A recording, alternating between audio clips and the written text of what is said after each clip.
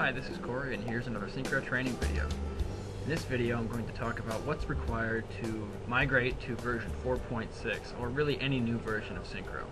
Typically, we're used to seeing a screen that looks something like this. We have our navigator over here, our task properties on the right, and then our custom toolbars at the top of the screen. However, when you install a new version, it's similar to going to reset layout and seeing all the windows back at the original location. And then oftentimes the toolbars will also go back to their original locations.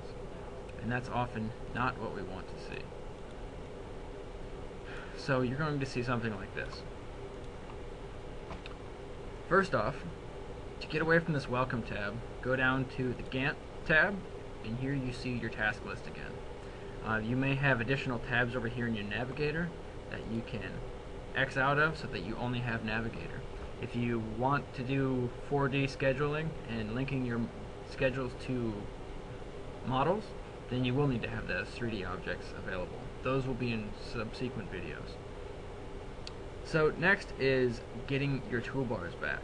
If you right click up here in blue space, you can come back to the back task editor, but if you haven't, if this is no longer available to you, if you're upgrading from a very old version, then you're going to need to make a new toolbar. And here's how you do that. You right click up on the top and you go to Customize. In this tab, you switch over to the Toolbars tab, and we're going to make a new toolbar. Call this the Training Toolbar, or I prefer the Back Task Editor. Now, that's going to show up in the middle of your main monitor as a little blue box. If you click on Customize, it's going to go behind, so you just need to make sure that you don't lose this little toolbar.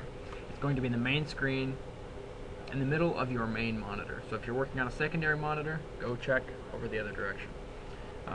So with this new toolbar highlighted, check the box for Show Text Labels. Now go over to Commands, and what we're going to do is drag the commands that we want on our toolbar to the new toolbar. So I type the letter A twice to get to As Child, and I'm going to bring As Child, below, and above. And then I'm going to type D to get to down. So I can take indent, left click and drag outdent, up, and down.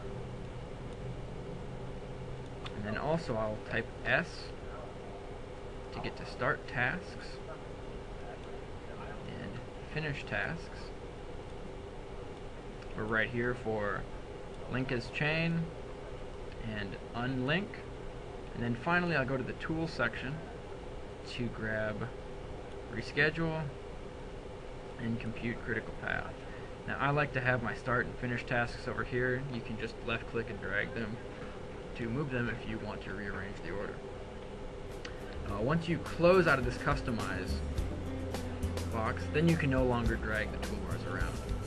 So you can left click and drag this toolbar up to the top of your screen to dock it, and I can also get rid of the performance section.